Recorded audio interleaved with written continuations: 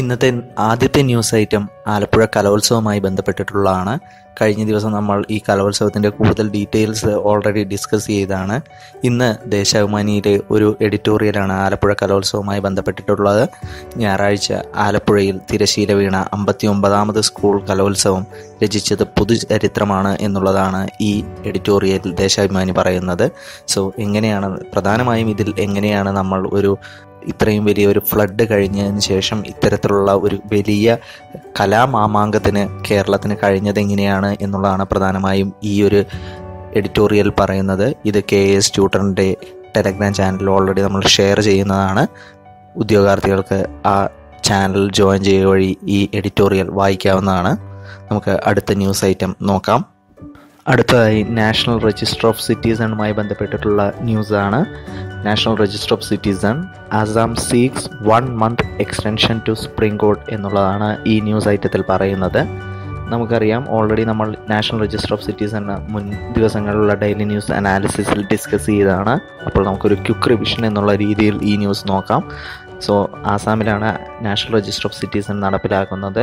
ഇതിൽ പ്രധാനമായും all genuine Indian സിറ്റിസൺസിൻ്റെ പേരാണ്, ആസാമിൽ റിസൈഡ് ചെയ്യുന്ന ഓൾ ജെന്യുവിൻ ഇന്ത്യൻ സിറ്റിസൺസിൻ്റെ നെയിം ഈ രജിസ്റ്ററിൽ കാണപ്പെടുന്നു. ആദ്യമായി ഇത് കമ്പയർ ചെയ്ത് 1951 അതിനുശേഷം 1970-80കളിൽ ആസാമിലേക്ക് പ്രധാനമായും ബംഗ്ലാദേശിൽ നിന്നുണ്ടായ കുടിയേറ്റം അവിടെയുള്ള ഡെമോഗ്രഫിയെ അഫക്റ്റ് ചെയ്യുകയും അവിടെയുള്ള നേറ്റീവ് സിറ്റിസൺസിനേക്കാൾ കൂടുതൽ പുറത്തുനിന്നുള്ള മൈഗ്രൻസ് വരികയും അത് അവിടെ ധാരാളം പ്രശ്നങ്ങൾ ഉണ്ടാക്കുകയും ചെയ്യും. അതിനെതിരെ ധാരാളം പ്രക്ഷോഭങ്ങൾ പൊട്ടിപ്പുറപ്പെടുകയും 1985 ഈ പ്രക്ഷോഭകാരികളും സ്റ്റേറ്റ് ആൻഡ് സെൻട്രൽ ഗവൺമെൻറ്റും തമ്മിൽ ആസാം അക്കോർഡ് സൈൻ ചെയ്തു. അതിനുശേഷമാണ് നമ്മൾ അതുമായി ബന്ധപ്പെട്ടിട്ടാണ് നാഷണൽ രജിസ്റ്റർ ഓഫ് സിറ്റിസൺ ഇപ്പോൾ സുപ്രീം കോടതിയുടെ മേൽനോട്ടത്തിൽ നടത്തിയത്. ഇതിൽ പറയുന്നത് മാർച്ച് 24, 1971 ശേഷം ആസാമിൽ എത്തിച്ചേർന്ന ഇല്ലീഗൽ മൈഗ്രൻസിനെ പുറത്താക്കണം എന്നുള്ളതാണ് പ്രധാനമായും ആസാം അക്കോർഡിൽ ഉദ്ദേശിക്കുന്നത്. സോ ഇതിന് ഡിസംബർ 15 വരെയാണ് സുപ്രീം കോടതി കാലാവധി നിശ്ചയിച്ചിരുന്നത്. രണ്ടാമത് ഇതിൽ എക്സ്ക്ലൂഡ് ചെയ്യപ്പെട്ടിട്ടുള്ള ആളുകൾക്ക് അവരുടെ ഡീറ്റെയിൽസ് സമർപ്പിക്കുന്നതിന്. എന്നാൽ അത് 1 മാസം കൂടി നീട്ടി നൽകണമെന്നുള്ളതാണ് ഇപ്പോൾ ആസാം ഗവൺമെൻറ് സുപ്രീം കോടതിയോട് അഭ്യർത്ഥിച്ചിട്ടുള്ളത്. അടുത്ത ന്യൂസിൽ centre reject minority religion status four Lingayat in Karnataka എന്നുള്ളതാണ് അടുത്ത വാർത്ത. സോ കർണാടകയിലെ ലിംഗായത്ത് എന്ന സമുദായത്തിന് അവിടെയുള്ള മുൻ government minority religion status recommend ചെയ്തിരുന്നു. എന്നാൽ ഇതിനെതിരെ അത്തരത്തിലൊരു നീക്കത്തിനെതിരെ സെൻട്രൽ ഗവൺമെൻറ് രംഗത്ത് വന്നിരിക്കുകയാണ്. സോ ലിംഗായത്ത് സെക്റ്റുമായി ബന്ധപ്പെട്ടിട്ടുള്ള ഡീറ്റെയിൽസ് ആണ് നമുക്കിവിടെ അറിയേണ്ടത്.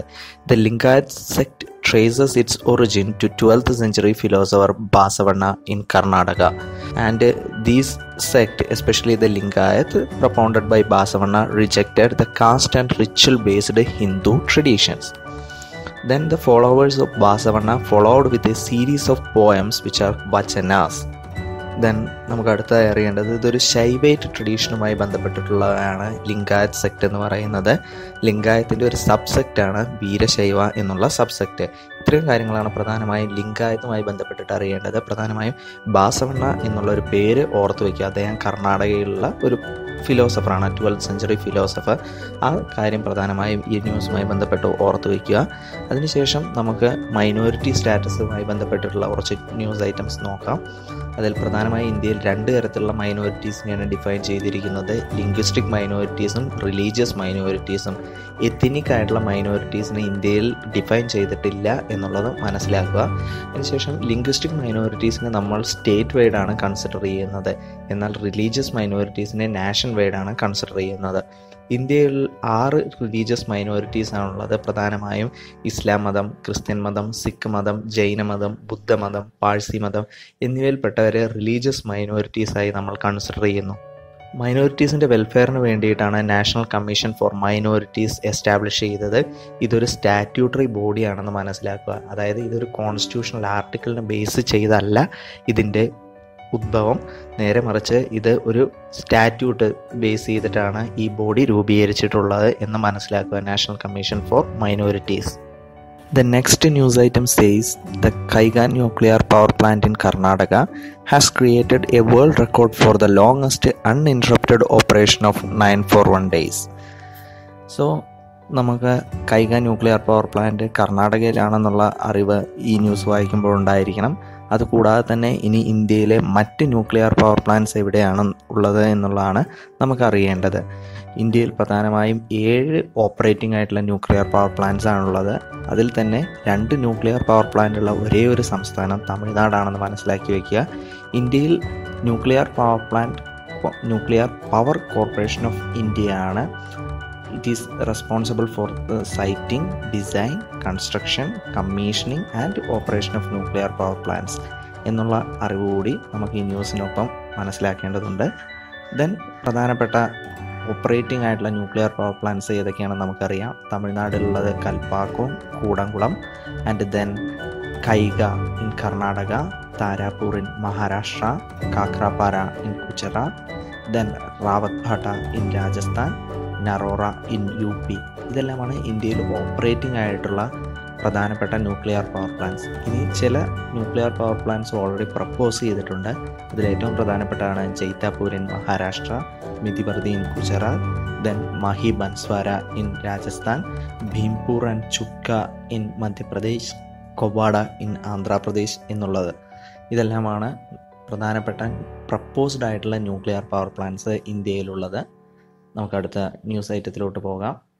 കഴിഞ്ഞ ദിവസത്തെ ഡെയിലി ന്യൂസ് അനാലിസിസ് നമ്മൾ ജനറ്റിക്കലി മോഡിഫൈഡ് ക്രോപ്സുമായി ബന്ധപ്പെട്ടിട്ടുള്ള ഒരു ന്യൂസ് നമ്മൾ ഡിസ്കസ് ചെയ്തിരുന്നു.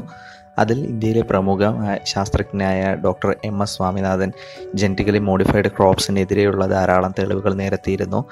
അതിനെതിരെയുള്ള ഒരു ആർട്ടിക്കിളാണ് സത്യം പറഞ്ഞാൽ ഈ don't believe in anti GMO campaign എന്ന് ഇന്ന് ഹിന്ദുവിൽ പ്രസിദ്ധീകരിച്ചിരിക്കുന്ന ആർട്ടിക്കിൾ. അതിൽ പ്രധാനമായും ജനറ്റിക്കലി മോഡിഫൈഡ് ക്രോപ്സിൻ്റെ ഗുണങ്ങളെക്കുറിച്ചാണ് പറയുന്നത്. പ്രധാനമായും drought, flood and salinity resistance, higher production, ദെർബൈ higher profit for farmers, no reported health hazard, then support from major science academies across the world, reduced pesticide use എന്നിവയെല്ലാമാണ് ഇതിൽ പ്രധാനമായും genetically modified ക്രോപ്സിന് കീഴിൽ list ചെയ്തിട്ടുള്ള advantages. ഈ article നമ്മൾ KAS ട്യൂട്ടറിൻ്റെ Telegram ഗ്രൂപ്പിൽ share ചെയ്യുന്നതാണ്. ഉദ്യോഗാർത്ഥികൾക്ക് ആ ഗ്രൂപ്പിലെ ലിങ്കിൽ ക്ലിക്ക് ചെയ്ത് ഈ ന്യൂസ് ഐറ്റം വായിക്കാവുന്നതാണ്. അടുത്ത വാർത്ത അഗ്നി മിസൈലുമായി ബന്ധപ്പെട്ടിട്ടുള്ളതാണ്. ബാലിസ്റ്റിക് അഗ്നി മിസൈൽ 5 ടെസ്റ്റ് സക്സസ്ഫുൾ എന്നുള്ളതാണ് ഈ ന്യൂസ് ഐറ്റത്തിൽ പറയുന്നത്. സോ അഗ്നി മിസൈലുമായി ബന്ധപ്പെട്ടിട്ട് it is A 3-stage solid പ്രൊപ്പലൻറ്റ് Inter continental ballistic missile indigenously developed by the defence research and development organisation. So statement type question വരികയാണെങ്കിൽ നമുക്ക് ഈ ഒന്നാമത്തെ സ്റ്റേറ്റ്മെൻറ്റിൽ നിന്ന് തന്നെ ധാരാളം ചോദ്യങ്ങൾ വരാനുള്ള സാധ്യതയുണ്ട്. ഒന്നാമത്തെ, ഇത് കംപ്ലീറ്റ്ലി സോളിഡ് പ്രൊപ്പലൻ്റ് ആയിട്ടുള്ള ഒരു മിസൈൽ സിസ്റ്റമാണെന്ന് അറിയുക. 3 സ്റ്റേജിലുള്ള സോളിഡ് പ്രൊപ്പലൻറ്റ് സിസ്റ്റം. ദെൻ ഇൻ്റർ കോണ്ടിനെൻ്റൽ ബാലിസ്റ്റിക് മിസൈലാണ്. ഇന്ത്യയുടെ ഒരേ ഒരു ഇൻ്റർ കോണ്ടിനെൻ്റൽ ബാലിസ്റ്റിക് മിസൈലാണ് അഗ്നി 5 മിസൈൽ.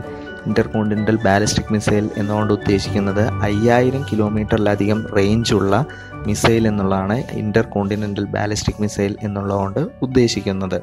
ദെൻ കഴിഞ്ഞ ദിവസത്തെ ഡെയിലി ന്യൂസ് അനാലിസിസിൽ നമ്മൾ ബാലിസ്റ്റിക് മിസൈലും ക്രൂയിസ് മിസൈലും തമ്മിലുള്ള ഡിഫറൻസസ് പറയുകയുണ്ടായി. ഏറ്റവും പ്രധാനമായിട്ട് ബാലിസ്റ്റിക് മിസൈൽ എന്നുള്ളത് അണ്ടർ ഗ്രാവിറ്റിയിലാണ് അത് മൂവ് ചെയ്യുന്നത്. ദെൻ എന്നാൽ ക്രൂയിസ് മിസൈൽ എന്നുള്ളത് നമുക്ക് ഗൈഡഡ് മൂവ്മെൻ്റ് ആണ് എന്നുള്ളത് കൂടി മനസ്സിലാക്കുക. അതുകൂടാതെ തന്നെ DRDO ആണ് ഈ മിസൈൽ ഡെവലപ്പ് ചെയ്തിട്ടുള്ളത്. അത് ഇൻഡിജീനിയസ്ലി ഡെവലപ്ഡ് ആണെന്നുള്ള പോയിൻ്റ് വളരെയധികം ശ്രദ്ധിക്കുക. ദെൻ നമ്മൾ ഓൾറെഡി പറഞ്ഞു മോർ ദാൻ 5000 കിലോമീറ്ററാണ് ഇതിൻ്റെ സ്ട്രൈക്കിംഗ് റേഞ്ച്.